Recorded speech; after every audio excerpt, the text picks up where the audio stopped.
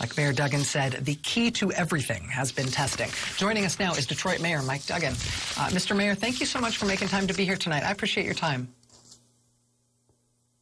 Well, thanks for having me on, Rachel. We didn't really have any choice on the testing. We got hit so fast that by the second week, a quarter of our police department was out on quarantine, and it was shocking how fast the virus was spreading. But we got obsessed about the testing off the bat. We did it starting in the police department, where we took the officers through, and if they were positive, we got them medical care. If they were negative, we got them back to work. And we brought the infection rate down so dramatically that we then looked and said, where is our worst problem? And it's in the nursing homes. And we've now tested every single one of the 2,000 nursing home residents in this city. And this is the problem. A quarter of the people with no symptoms were positive. So think about it. If you're a nursing home administrator and people without symptoms are spreading the disease, you have no way of isolating them. And it really is the reason why rapid testing is at the center of what this country's got to do to beat this thing.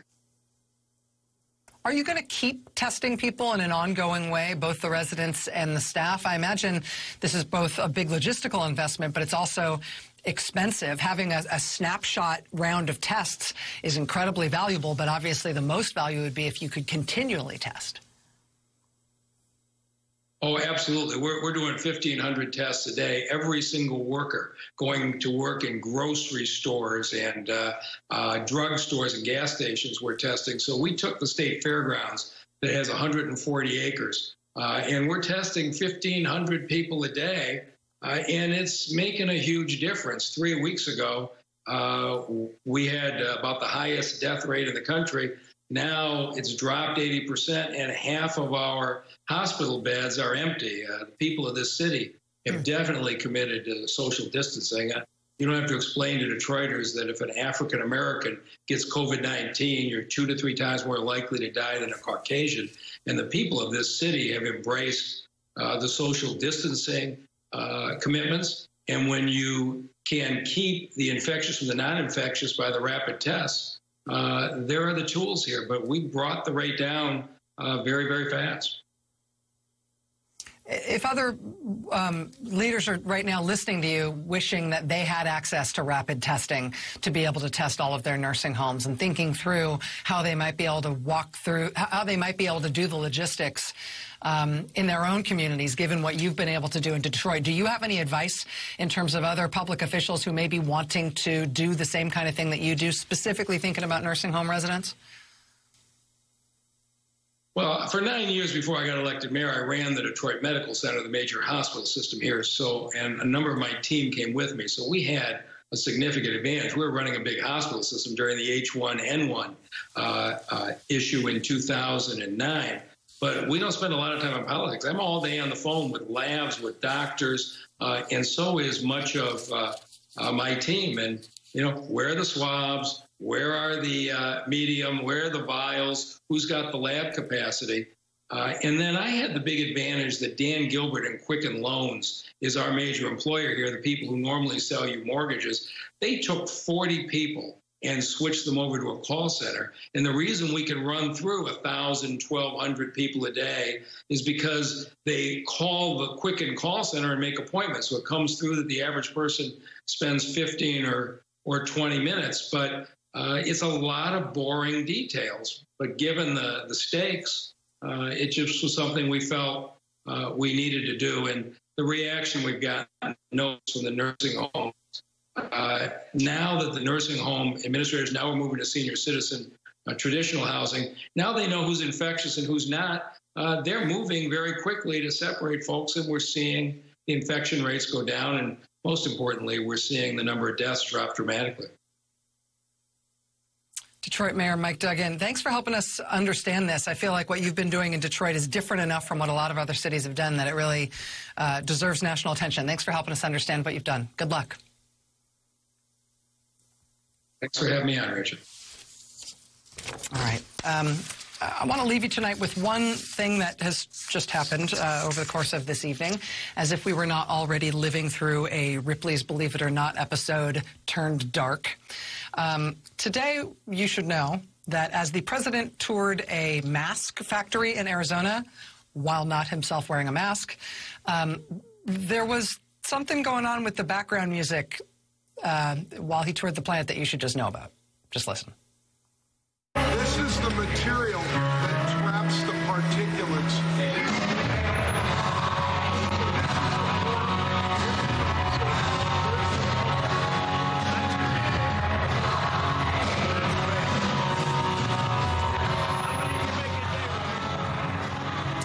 This is the material that traps the particulates, Mr. President. This is how the mask works. I see you're not wearing a mask, and neither of any of us here. In the background, Live and Let Die, playing really loudly, Guns N' Roses.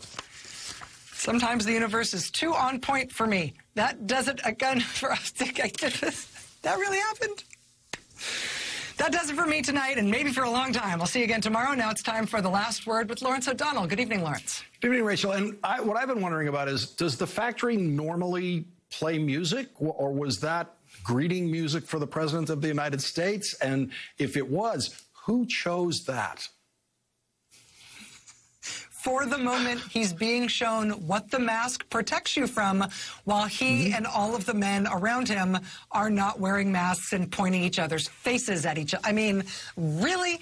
If it was coincidence, it means there's a God. If it was not coincidence, it means there is a very smart would-be DJ in that part of Arizona who deserves all of our thanks.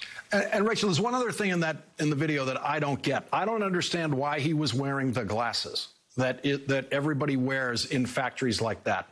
He doesn't obey any of those rules. He doesn't wear masks when you're supposed to wear a mask. Why was he bothering to wear the glasses? I don't get it. Maybe he thinks that's where the infection part goes. I don't, you know, or maybe he's comfortable wearing goggles for specialty things. I can't even guess. I shouldn't speculate. You don't have to, Rachel. You can go home now. Thank you. Good night, Rachel. Good night. She's had a tough day. Every one of these are tough days. And it was a tough day of sorts, but maybe not really for Rick Wilson. Because Rick Wilson was one of the targets of Donald Trump's tweeted hatred today. Rick Wilson will join us at the end of the hour to show us what he did, along with Kellyanne Conway's husband, George Conway, to make Donald Trump so very angry at him today. And Lori Garrett is the journalist who has taught us more about coronavirus than any other journalist. She will join us tonight. She always changes and improves my understanding of where we are in the coronavirus pandemic. She told us that this was coming. She told us this was coming and it was going to be bad long before New York was told it was going to be so bad that everyone was going to have to stay home. Lori Garrett knew all of that was coming. Lori Garrett now says that no one who is thinking about or talking about reopening businesses or schools has a strategy to guide that kind of decision making. Lori Garrett will join us later in the hour. An NYU medical school is now running human trials on a possible vaccine for coronavirus. We'll have an exclusive report on the NYU vaccine later in this hour. You'll hear a video interview of a woman who has volunteered for the human trial of that vaccine. That'll be later in the hour. We have two stories tonight to begin with that are actually the same story: the suppression of information about the coronavirus pandemic by Donald Trump and his administration. That's the one story that these two stories support.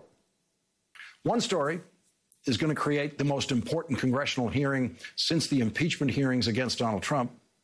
We'll be joined later in this hour by Congressman Peter Welch, who will be participating in that hearing when Dr. Rick Bright testifies about his whistleblower complaint, which was made public today. Dr. Bright says that he was removed from his job and reassigned because he was urgently warning the Trump administration in January that this country was not prepared for the coronavirus pandemic that was coming. Dr. Bright warned his boss, the Secretary of Health and Human Services, that we were going to face a medical supply crisis. He specified exactly what we urgently needed to do, including a surge in funding for medical supplies and preparations for the coronavirus pandemic. And the Secretary of Health and Human Services, Alex Azar's response to that was to block Dr. Bright from being allowed to attend the next meeting about the coronavirus. And then he eventually, Alex Azar, got rid of him entirely. And now that's going to happen to the White House Coronavirus Task Force. Going to get rid of them, too. The White House has not denied reporting today that Donald Trump is going to get rid of the Coronavirus Task Force. That's the other story about the suppression of true information by the Trump administration during this coronavirus pandemic. And when he was asked today about dismantling the coronavirus task force, Donald Trump said this. Mike Pence and the task force have done a great job, but we're now looking at a little bit of a different form, and that form is safety and opening, and we'll have a different group probably set up for that. So that's it. The war is over for the wartime president, as he called himself. He apparently has defeated the coronavirus, and now he needs another task force that is not dedicated to stopping the coronavirus. It is dedicated to putting more and more people in danger of infection by getting them back to work without any strategy whatsoever. Also today, Donald Trump said that Dr. Anthony Fauci will never be allowed to testify to the House of Representatives because it's controlled by Democrats, but Dr. Fauci will be allowed to testify to the Senate once because it's controlled by Republicans. Donald Trump didn't kill his coronavirus task force today. He killed it the day that he said this. And then I see the disinfectant where it knocks it out in a minute, 1 minute. And is there a way we can do something like that by injection inside or almost a cleaning? Because you see it gets on the lungs and it does a tremendous number of the lungs. So it'd be interesting to check that. So that you're going to have to use medical doctors with. But it sounds interesting to me. So we'll see. But the whole concept of the light, the way it kills it in 1 minute, that's pretty powerful. Have you ever heard of that? The heat and the light relative to certain viruses, yes, but relative to this virus? Not as a treatment. I mean, certainly fever is a good thing when you have a fever. It helps your body respond. But not as, I've not seen heat or light. I think it's a great thing to look at. I mean, okay. Not as a treatment. That was the best that she could do. Not as a treatment. That is the presidential campaign moment that America should never forget. And it was a campaign moment because Donald Trump had turned the White House briefing room into his 2020 version of a campaign rally. Donald Trump believed that his command of television cameras in the White House briefing gave him a huge advantage over Joe Biden. There was no polling evidence of that. The polling indicated that Donald Trump was making the country increasingly uncomfortable and dissatisfied and eventually scared by his job performance. Then came the moment when Donald Trump talked about ingesting disinfectant. He didn't know he was talking about suicide because the president's ignorance is boundless.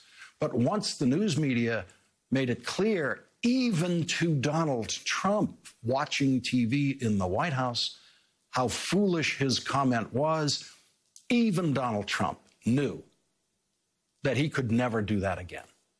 And so he stopped the White House briefings. And for Donald Trump, the whole point of the coronavirus task force was to make it a TV show. And now that the TV show is canceled, he doesn't need the cast hanging around anymore. You will not miss these briefings. They were dominated by Donald Trump's misinformation and lies. There were occasional notes of reality clearly inserted by Dr. Anthony Fauci. But Dr. Deborah Birx chose another course that made her more popular with Donald Trump. She avoided any phrasing that could ever be interpreted as a possible direct contradiction of Donald Trump. And she once actually told a television interviewer that Donald Trump was so good at reading all of the briefing materials that she presented to him, when we know that Donald Trump does not read anything. And her very, very worst moment was the moment that you just saw, when the president turns to her and says, "Have you ever heard of that?" And Dr. Birx does not say, "Absolutely not. That could be suicidal. No one should do anything that you just suggested." Dr. Birx's answer to Donald Trump when he said, "Have you ever heard of that?" was not as a treatment. And so, no, we will not miss Donald Trump's lies. We will not miss Donald Trump's suicidal prescriptions, and we will not miss Dr. Birx's refusal to fulfill her duty to warn that what you just heard was insane.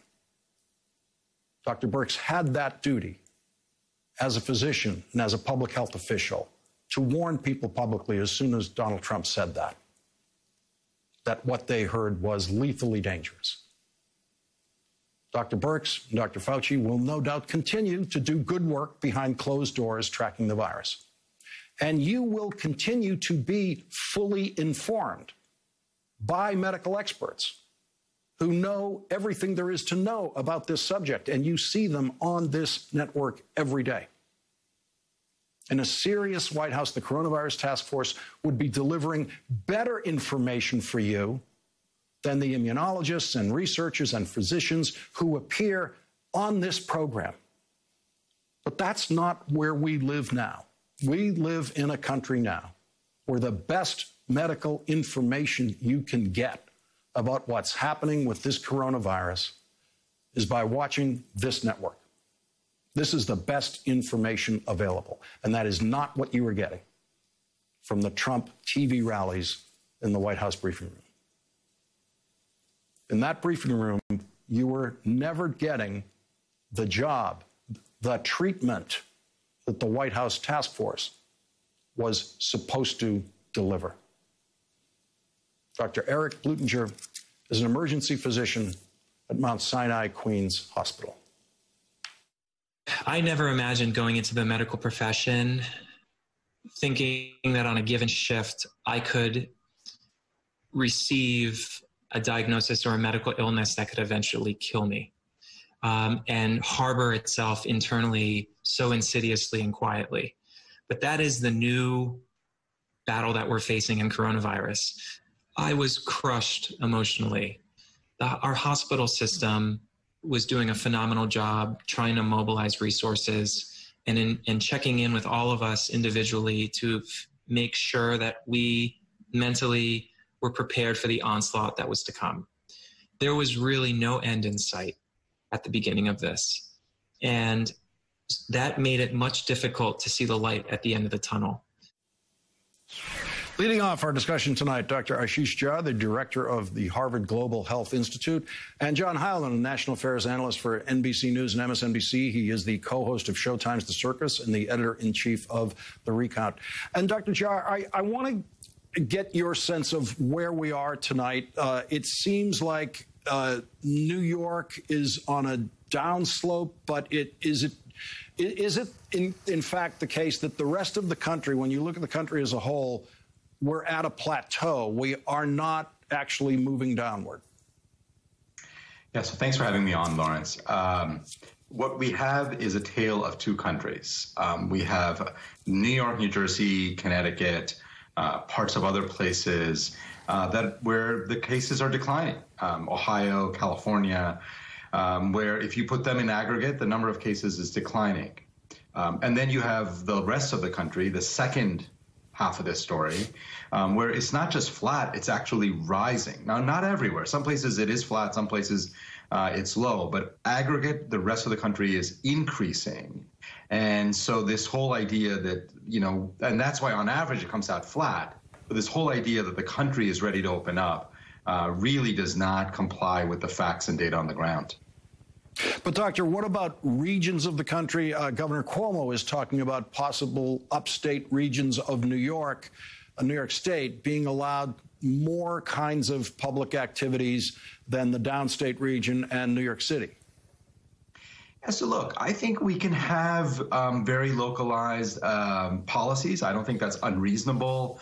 If some parts of upstate New York really have few or no cases or substantially declining cases, but I think they're going to have to worry about things like, so what happens when part of the state opens up and people from New York City get in the car and drive up there?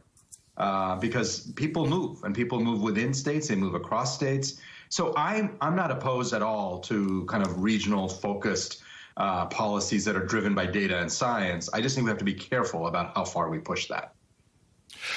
John Heilman, the White House coronavirus task force seems to be disbanded. We will not be subject to those end-of-day 2-hour performances anymore until, I guess, Donald Trump gets too bored and decides to go out there and try something else on television. Yeah, Lawrence, and I think I appreciated your opening to the show tonight. It was grim, and I think appropriately grim, given where we are and given the kind of extraordinary back-to-back nature of the last 2 days, where we learn about, on one side, projections and models and forecasts within the administration that suggest that May and June could be extraordinarily ugly in the United States when it comes to coronavirus, and the very next day, the White House announces that it's shutting down the coronavirus task force. I agree with you. I think the task force and its public relations orientation has been close to useless in terms of actually getting anything done. And yet, on the political side, to see Donald Trump at this moment having what can only be described as a mission accomplished moment, if that is in fact where we're going, shutting down this coronavirus task force and basically saying what he's now saying, which is, you know, a lot of people are going to get hurt. Some of them are going to get hurt really badly going forward, but we must reopen this economy. The economy is key to him politically. And at this point, he seems to be essentially saying, I don't really care about public health to the extent I ever cared about it. We're moving on from that. We're into a new phase. And I think it's extraordinarily dangerous, obviously, for the country, but also I think extraordinarily reckless politically for the president if his hope is to get reelected. John, I think one of the last numbers that Donald Trump himself, in his own imaginary projections, offered in the White House briefing room was 50,000. He was saying that he thought they might actually hold total American deaths to 50,000. Is it just that Donald Trump doesn't want to go into that room anymore when the numbers are going up and up, and his administration has some projections that indicate that the death rate could be doubling in the month of June, and they could be announcing 3,000 per day? Yes, I think Lawrence, we've talked about various strategies or tactics that President Trump has tried in the course of 2020 with respect to COVID-19. The first was downplaying. Then we had blame shifting.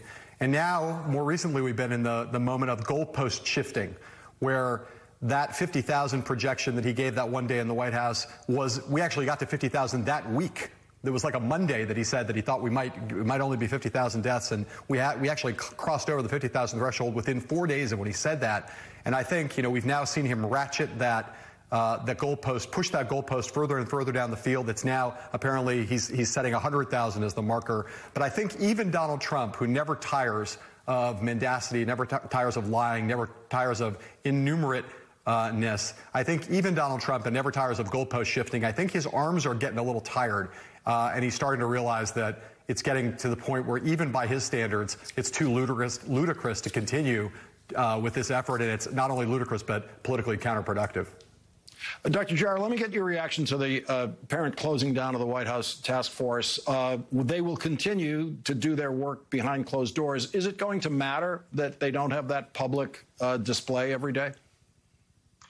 So, Lawrence, I agree with you that a lot of what was shared in those 2-hour-long events was not very useful. But some of it was, and especially when Dr. Fauci spoke and Dr. Birx spoke. That was useful information. And the signal to the country of, we're not doing that anymore, I think is really harmful. And the way I've described this is, we are, to use a baseball analogy, we are, kind of in the second or third inning of a baseball game. And what it feels like is the manager has decided just to leave. And that's a problem. We need our manager to get us through the game. Dr. Ashish Jha, John Heilman, thank you both for starting us off tonight. We really appreciate it. Thank you. And when we come back, global pandemic expert and journalist Lori Garrett has been one of the indispensable voices in our coronavirus coverage. She will join us next on what she says is the most important question that is not being asked, and it affects everything: testing, tracing, reopening. Lori Garrett will give us what we should be thinking of next. When you shop for your home at Wayfair, you get way more than free shipping. You get thousands of items you need to your door fast, the way it works best for you. I'll take that. Wait, honey, no. Even the big stuff. You get a delivery experience you can always count on. You get your perfect find at a price to match on your schedule. Yes! You get free 2-day shipping on the things that make your home feel like you. Wayfair, way more than furniture. I just love hitting the open road and telling people that Liberty Mutual customizes your insurance, so you only pay for what you need.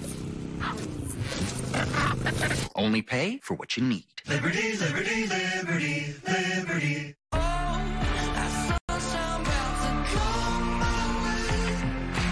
Engines are restarting. Park is shifting to drive. And to get things moving again, we're offering 0% financing for 72 months and no payments for 120 days. Plus, the freedom to shop and buy online. So you can meet the road ahead with confidence. Chrysler, Dodge, Jeep, and Ram, helping you drive forward. Saturdays happen. Pain happens. Aleve it. Aleve is proven stronger and longer on pain than Tylenol. When pain happens, Aleve it. All day strong. Want your brain better? Unlike ordinary memory supplements, Nariva has clinically proven ingredients that fuel 5 indicators of brain performance: memory, focus, accuracy, learning, and concentration. Try Nariva for 30 days and see the difference. What does it mean to be America's most reliable network? At Verizon, it means putting those who serve first with our best pricing ever. $30 per line for all nurses, teachers, first responders, military, and their families. Because the people we rely on deserve a network they can rely on. For all the hardwoods doubling as dance floors, refrigerators hiding secret snacks, sunrooms used for afternoon naps, and backyards primed for picnics. Protect the pure joy of home with Terminix. Our experts are committed to keeping pests like termites, rodents, roaches, and mosquitoes out of your home. Always backed by the Terminix promise to protect your home for all the love it holds. This just doesn't ignite delight. Not enough space for your favorite stuff? We've got an easier way to move and store what you love. Hang on, honey. Hi, Ben from MakeSpace. We'll store it, keep it safe, and when you need it back, just use the app. Such a better way to do storage. Get the fire stairs away! MakeSpace is storage without the struggle. Pickup and delivery on demand. We provide the bins. Use code STRESSFREE for $100 off.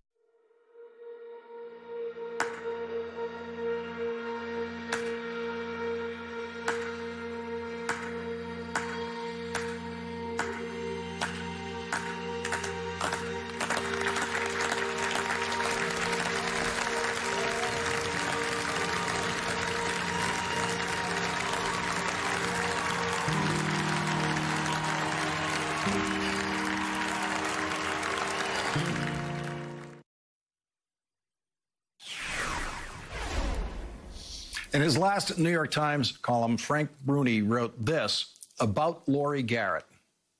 She predicted the coronavirus. What does she foresee next?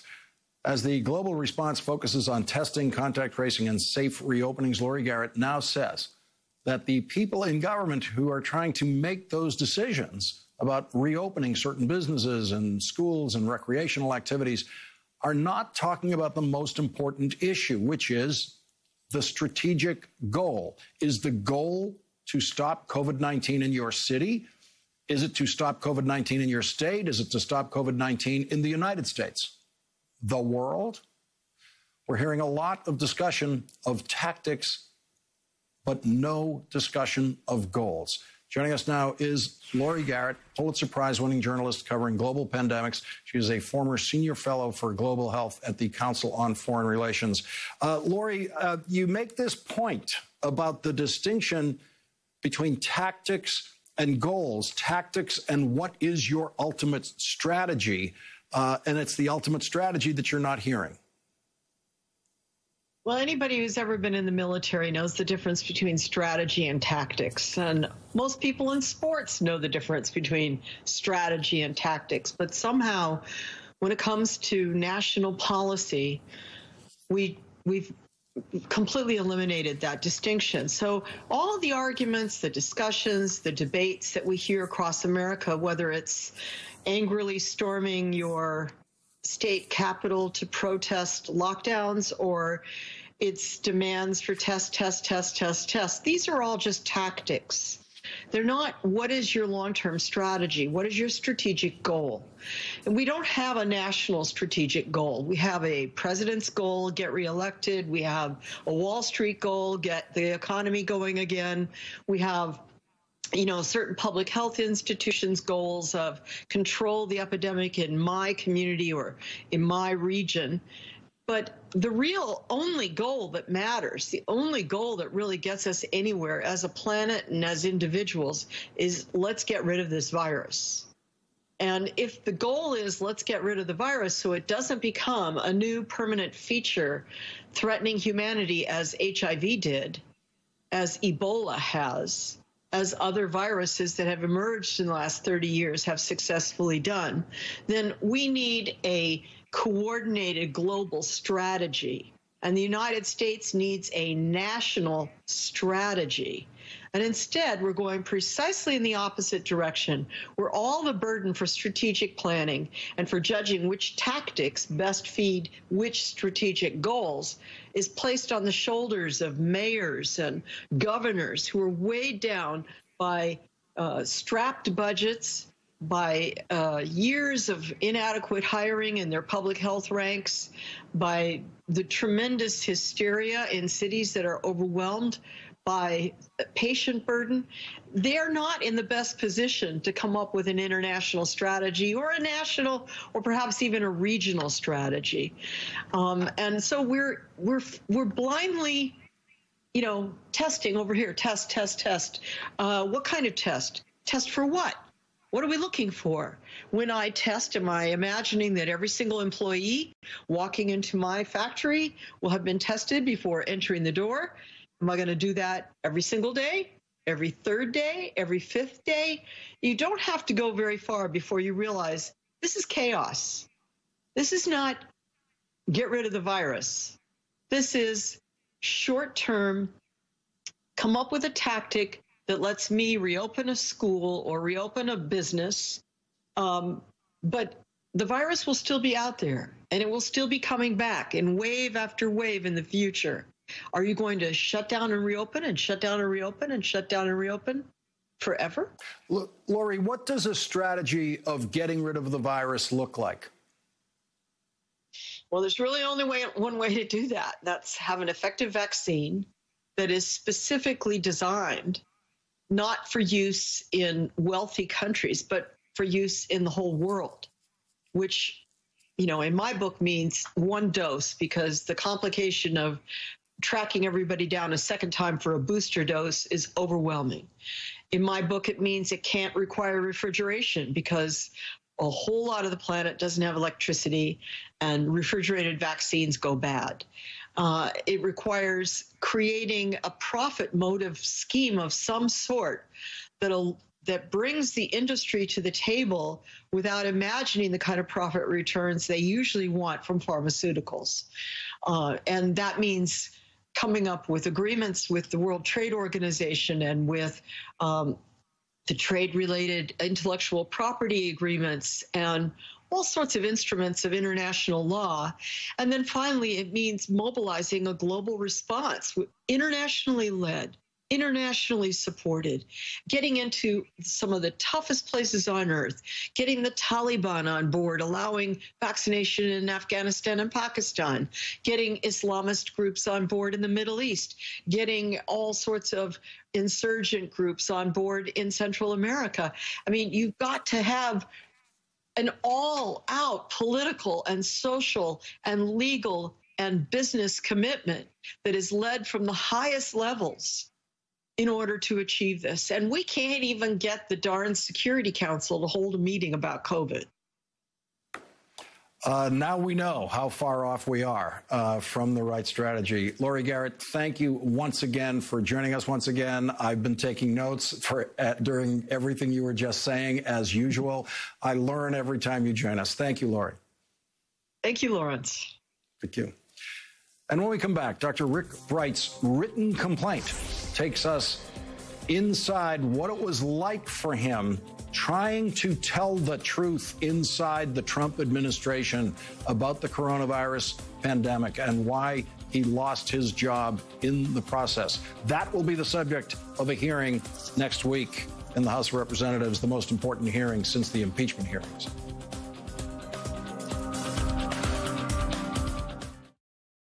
USAA was made for right now. Right now is a time for action. So for a second time, we're giving members a credit on their auto insurance because it's the right thing to do. We're also giving payment relief options to eligible members so they can take care of things like groceries before they worry about their insurance or credit card bills. Right now is a time to take care of what matters most, like we've done together so many times before. Discover all the ways we're helping members at usaa.com/coronavirus. Let's be honest. Quitting smoking is hard. Like quitting every Monday hard. Quitting feels so big. So try making it smaller, and you'll be surprised at how easily starting small can lead to something big. Start stopping with Nicorette. Are you excited? Definitely am fired up. Yeah! Hello. It's so good. I'm all in. Got nothing to lose.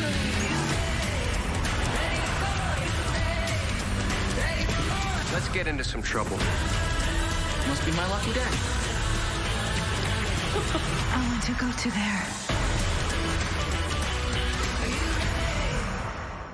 there. There are millions of people all over the world right now making incredible things from their homes. Always open, still making. Shop Etsy, find joy. New Tide Power Pods one-up the cleaning power of liquid. Can it one-up whatever they're doing? For sure. Seriously? One-up the power of liquid, one-up the toughest stains. Any further questions? One-up the power of liquid with New Tide Power Pods. Have you ever seen something so beautiful that all you could say was, wow? Beaches, Turks, and Caicos, where anything is possible because everything is included. Wow. Get up to 65% off. Call 1-800-BEACHES. I have the power to lower my blood sugar and A1C. Because I can still make my own insulin, and Trulicity activates my body to release it, like it's supposed to. Once weekly Trulicity is for type 2 diabetes. It's not insulin.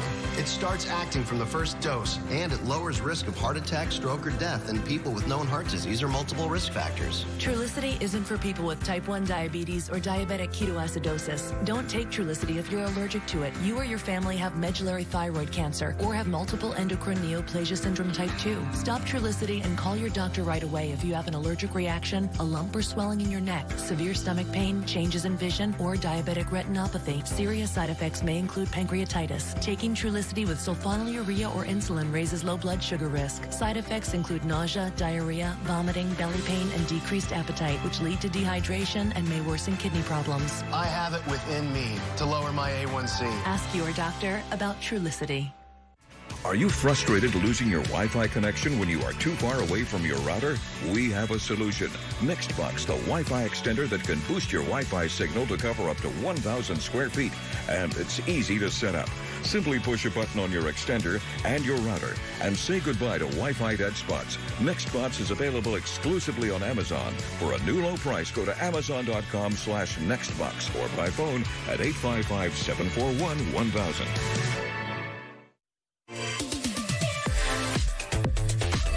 Love Latisse? Now, with Rory, you can get authentic Latisse prescribed by a doctor online. If Latisse is right for you, we'll deliver it straight to your door with free 2-day shipping. Get the Latisse you love and more with Rory. Get started with your free online visit today at hellorory.com/TV. Next Thursday, we're going to see the most important congressional hearing since the impeachment hearings against Donald Trump. Our next guest, Congressman Peter Welch, will be at that hearing when Dr. Rick Bright testifies about his whistleblower complaint that was made public today, which accuses the Trump administration of government wrongdoing, including, quote, violation of law, rule, or regulation, abuse of authority, censorship related to scientific research. The whistleblower complaint alleges that all of those violations led to, quote, substantial and specific danger to public safety. Dr. Bright says he was removed from his job and reassigned because he warned Health and Human Services Secretary Alex Azar and Assistant Secretary Robert Kadlec in January that the administration was not ready to fight the coronavirus. The complaint says, quote, anticipating the urgency and magnitude of the threat and knowing the lead times needed to develop new drugs, diagnostics, and vaccines, Dr. Bright pressed for urgent access to funding, personnel, and clinical specimens, including viruses, which he emphasized were all critically necessary to begin development of life-saving medicines needed in the likely event that the virus spread outside of Southeast Asia. Secretary Azar and Dr. Kadlec responded with surprise at Dr. Bright's dire predictions and urgency and asserted that the United States would be able to contain the virus and keep it out of the United States. Dr. Bright was later told that, quote, his request for urgent funding at the meeting on January 23rd set off quite a crap storm after the meeting. Joining our discussion now is Democratic Congressman Peter Welch of Vermont. He's a member of the Intelligence Oversight, Energy and Commerce Committee, and which called for the Inspector General to investigate Dr. Bright's ouster last month. Congressman Welch, thank you very much for joining us tonight. It is a stunning day when we get this full whistleblower complaint, just page upon page upon page of damning indictment of the Trump administration. Well, it is. You know, I want to step back for a minute. This virus is incredibly powerful, and it's a threat to all of us. We've lost more lives in America than we lost in the Vietnam War, and that's in 2 months. But there's two approaches to leadership on this. And one we're seeing with many of our governors, some Republican, some Democrat, tell people what they need to know and what we all need to do. The other, which we're seeing from President Trump, is tell people what they want to hear. And that's where you have the president acting as a pharmacist, telling us what a cure is, telling us that it's no big deal. And what happened with Dr. Bright is that he is in the camp of let's be real, let's tell facts, let's deal with the truth. That's very inconvenient when you have a president whose view is, I want to tell people what they want to hear. And what President Trump understands about human nature, all of us are terrified about this virus. So if he goes into the White House podium with the presidential seal and tells us hydrochlorine, I'm getting the name wrong, but Dr. Trump apparently gets it right, people want to hear it. And it's very inconvenient for the president when a very respected person like Dr. Bright says, wait a minute, that's not right. Yes, the hydroxychloroquine, the anti-malaria drug that Dr. Bright was warning about, one of his concerns was that the Trump administration was literally trying to flood New Jersey and New York with this drug.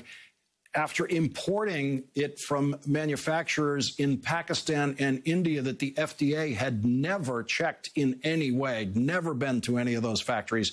And so he was very concerned about basically, to begin with, the quality control, and then the fact that he did not believe this should be generally prescribed. He only thought it should be prescribed in rare instances in hospitals by doctors in hospitals. Well, that's exactly right. And what the president is doing is he's giving false hope because we want to have a cure. But what the president is not doing is what all of us know, all of the public health folks know needs to be done. We have to have testing. That should be led by the federal government. We can't have 50 states and 50 governors coming up with their tests. We have to have contact tracing, and that requires that we have like a AmeriCorps Vista, a core of 100,000 people who, if I test positive, those folks contact anybody I've been in contact with and they're tested. And then we have to have a capacity to isolate people. That's why it's been so successful in suppressing this disease in places like Taiwan and South Korea and Singapore. That's what the president can do, but he'd prefer to come up with a hocus pocus cure. And then anyone who raises the question, a dedicated public servant like Dr. Bright, they're out. And that's the pattern, of course, of President Trump. If you're an inspector general, you're gone. Congressman, do you expect partial attendance at the hearing next week? Do you expect it to be just the members who can maybe reach Washington by car? Well, my hope is that there'll be partial attendance, but also it's about time for us to get into the modern age and to do a virtual presence as well. They're starting to do that in the Senate. So we've got to modernize to the modern situation. But this hearing is extremely important. And it's important because the governors out there, and there's a lot of Republican governors, they're playing it straight. They're treating their constituents like adults. And by the way, our governor, Republican Governor Scott in Vermont, is doing that. It's just the facts. And when people know that you're leveling with not hocus pocus, then they're going to cooperate, and we're going to get on top of this, but it's going to be tough. Congressman Peter Welch, thank you very much for joining us tonight. We really appreciate it. Thank you. And when we come back, we have some exclusively reported details on the human trial of a coronavirus vaccine that has begun in New York City. That's next. Hey, can I... Safe drivers save 40%. Guys. Safe drivers save 40%. Safe drivers save 40%. Safe drivers save 40%. That's safe drivers save 40%. It is. That's safe drivers save 40%. It's right there. It's him. Safe drivers do save 40%. Click or call for a quote today. This is Vince's desk. Vince is working, just not here. He's on a new project. It's a lot of late nights, early check-ins, even a few tears. Fortunately, his employer gave him plenty of time to get it right. And that support for Vince the dad helped Vince the employee return to work with a whole new purpose. Ultimate Software helps you treat your employees better, because how you treat people changes everything. For people living with HIV, keep being you and ask your doctor about Biktarvy. Biktarvy is a complete one-pill, once-a-day treatment used for HIV in certain adults. It's not a cure, but with one small pill, Biktarvy fights HIV to help you get to and stay undetectable. That's when the amount of virus is so low, it cannot be measured by a lab test. Research shows people who take HIV treatment every day and get to and stay undetectable can no longer transmit HIV through sex. Serious side effects can occur, including kidney problems and kidney failure. Rare, life-threatening side effects include a buildup of lactic acid and liver problems. Do not take Biktarvy if you take dofetilide or rifampin. Tell your doctor about all the medicines and supplements you take if you are pregnant or breastfeeding, or if you have kidney or liver problems, including hepatitis. If you have hepatitis B, do not stop taking Biktarvy without talking to your doctor. Common side effects were diarrhea, nausea, and headache. If you're living with HIV, keep loving who you are and ask your doctor if Biktarvy is right for you. Fact: Emily hasn't bought groceries in weeks. So how is she creating this masterpiece? Her freezer is stocked with Daily Harvest. That's how. Chef-crafted food, organic ingredients, delivered to your door, ready in minutes. See for yourself at dailyharvest.com. Go to dailyharvest.com and get started today. When the threat from fire and water damage is at its biggest, hand the cleanup over to the team that stays with you until even the smallest detail is taken care of. 1-800-SERVPRO, the #1 choice in commercial cleanup and restoration. Jeff, you make smart choices, but you're getting burned. Huh? By your bank. With the Marcus by Goldman Sachs online savings account, you could earn more interest in 1 month than in 1 year with the largest banks. I am getting burned. Mm-hmm. Well, I got to do something about this. Probably should. You could earn more interest in 1 month than in 1 year with the largest banks. You can money with Marcus by Goldman Sachs. When your V-neck looks more like a U-neck, that's when you know it's half washed. Downy helps prevent stretching by conditioning fibers so clothes look newer, longer. Downy, and it's done. When managing diabetes, you can't always stop for a finger stick. With the Freestyle Libre 14-day system, a continuous glucose monitor, you don't have to. With a painless 1-second scan, you can check your glucose with a smartphone or reader, so you can stay in the moment, no matter where you are or what you're doing. Ask your doctor for a prescription for the Freestyle Libre 14-day system. You can do it without finger sticks. Learn more at freestylelibre.us. If you're off the roads for all of us, Farmers is here for you. And if you're on the roads for us, well, we're here for you too.